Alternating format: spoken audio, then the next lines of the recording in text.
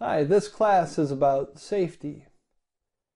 The other day, a friend of mine, Jimmy, while he was at work, he was working inside of a hot panel. He ended up getting hurt that day, and this is what he told me happened. He said while he was working inside of that hot panel, he was really thinking a lot about what was going to happen when he got home, because he really couldn't wait to get off work. He wanted to go home and see his wife and kids. Well, then he got to thinking, his wife's probably going to leave and then want him to watch the kids. And he started to get upset because he really didn't want to do that. He'd been working hard all day and really kind of wanted to go home and relax.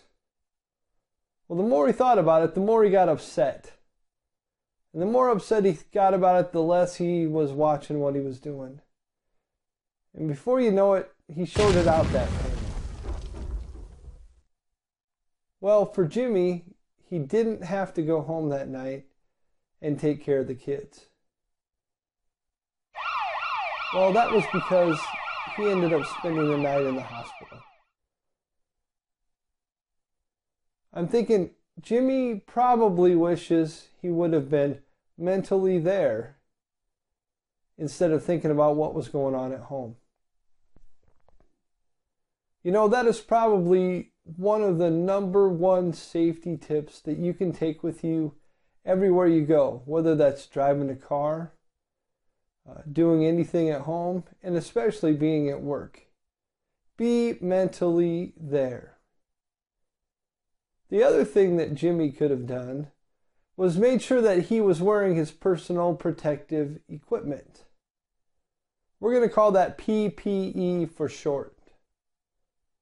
What he could have been wearing was safety glasses, a face shield, hot gloves, and maybe an arc flash suit. The NFPA 70E manual goes into what we need to wear when we're working on live equipment.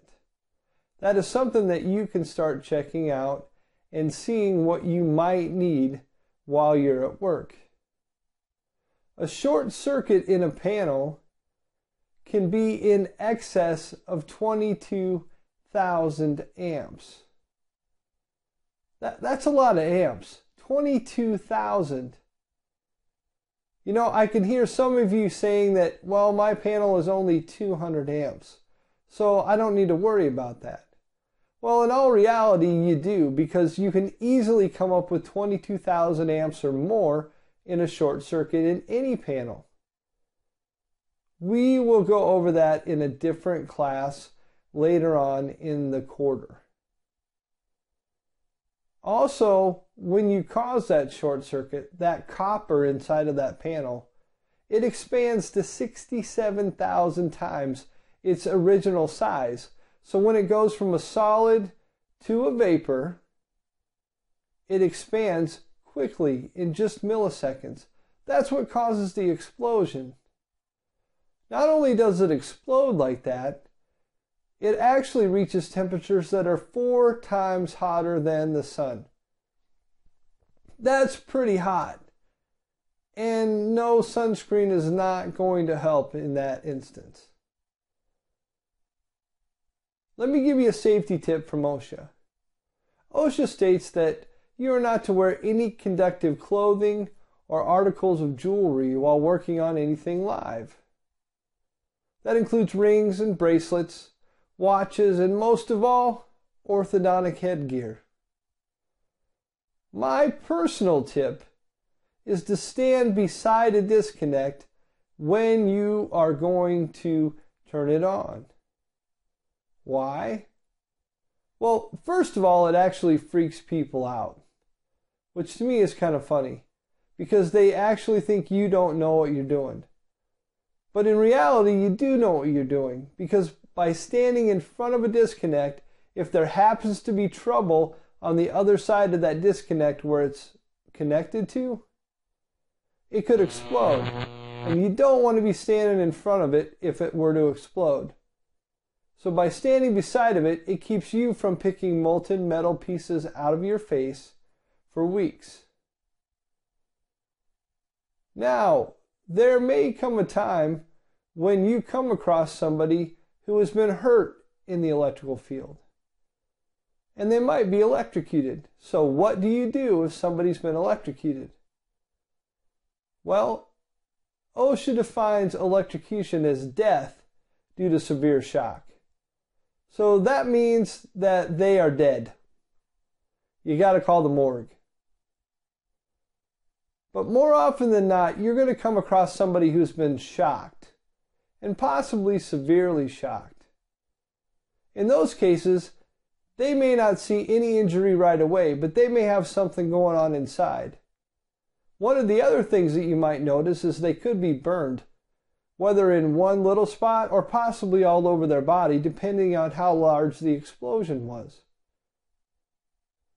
There's another thing that can happen when somebody gets severely shocked that sometimes we don't think about, and that's secondary injuries. Those secondary injuries could be something like falling off a ladder. So this is where your first aid training should kick in. You do have first aid training, right? Well, I'll tell you what.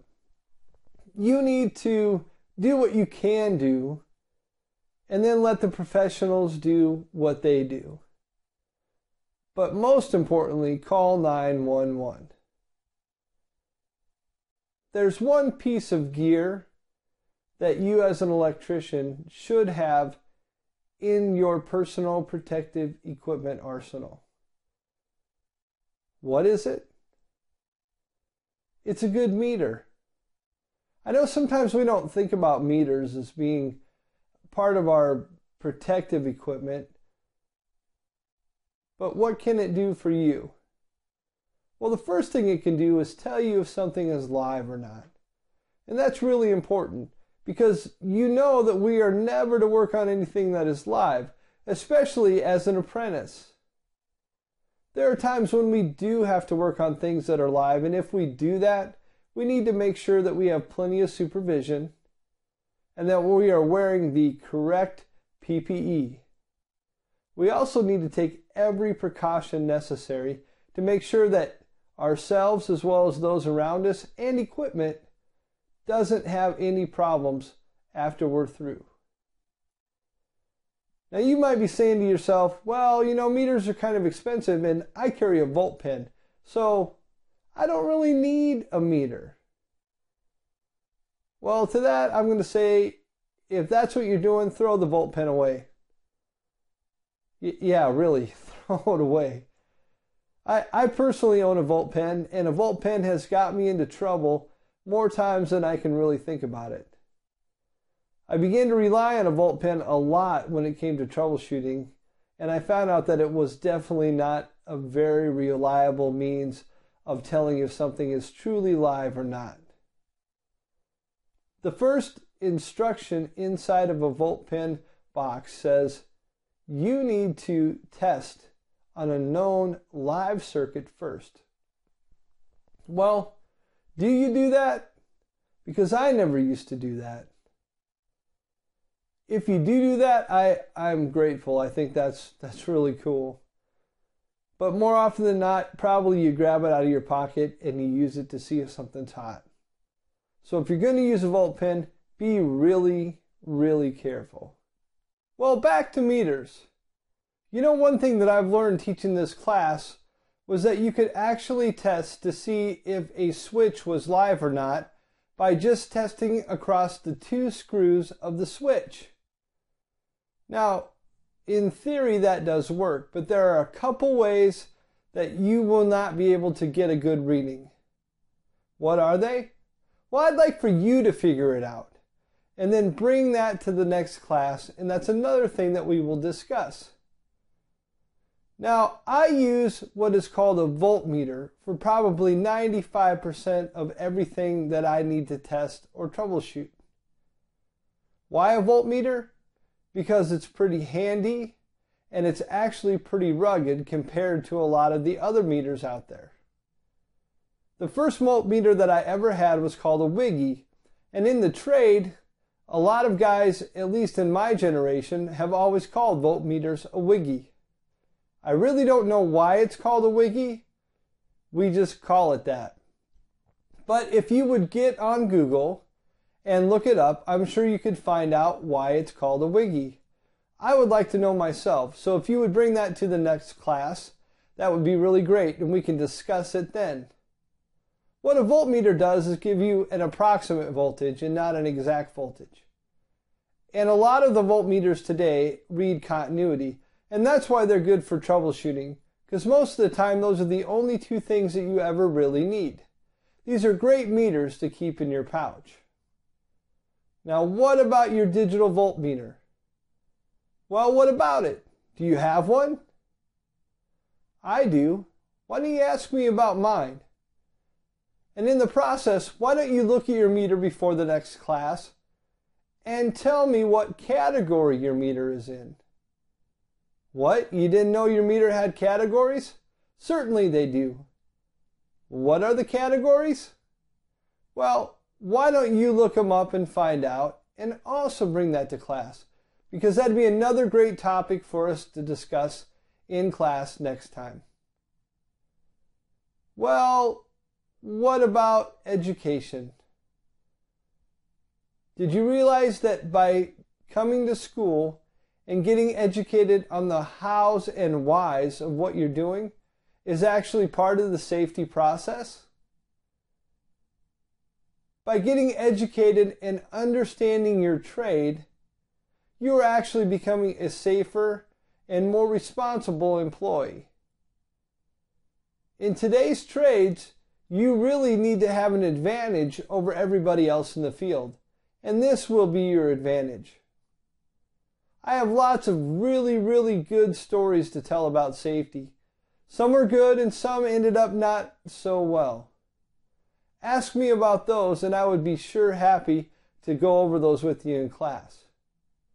There is one safety rule that I want you to never forget, and that safety rule is this: there is no one more responsible for your safety than you.